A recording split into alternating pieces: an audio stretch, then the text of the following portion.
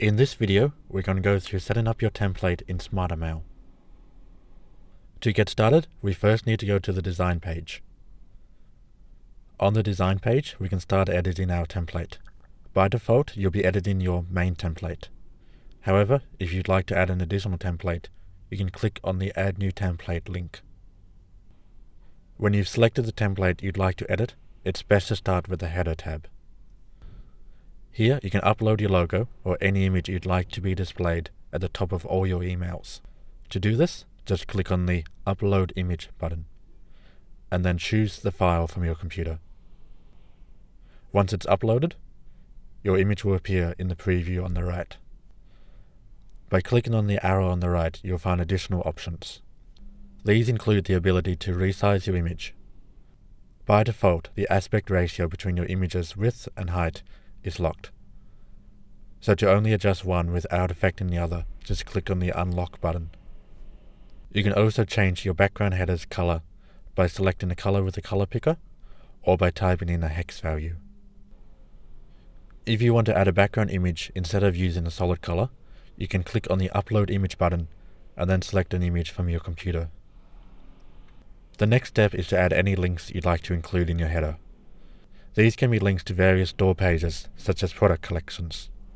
To add a link, type in the link text in the text field, and then the URL of the page you want people to be taken to in the URL field. Then click Add Link. The link will appear above and in the preview on the right. You can keep adding additional links the same way.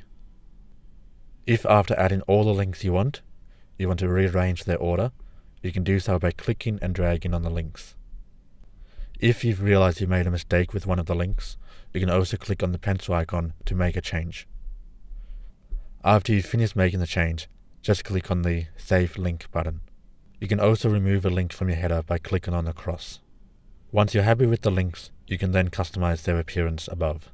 You can change the font, the font size, whether you want the links to display when people open your email on desktop or on mobile devices as well, the amount of spacing you want between links, the color of the link text, and finally the color of the background.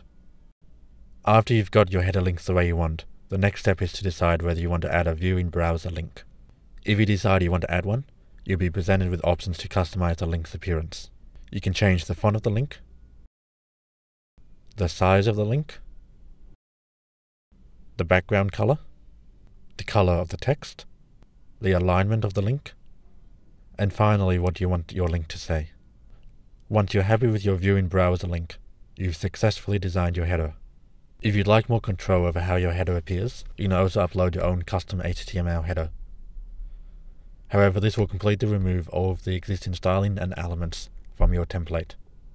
In the next couple of videos, we'll go over how to design the body and footer sections of your template.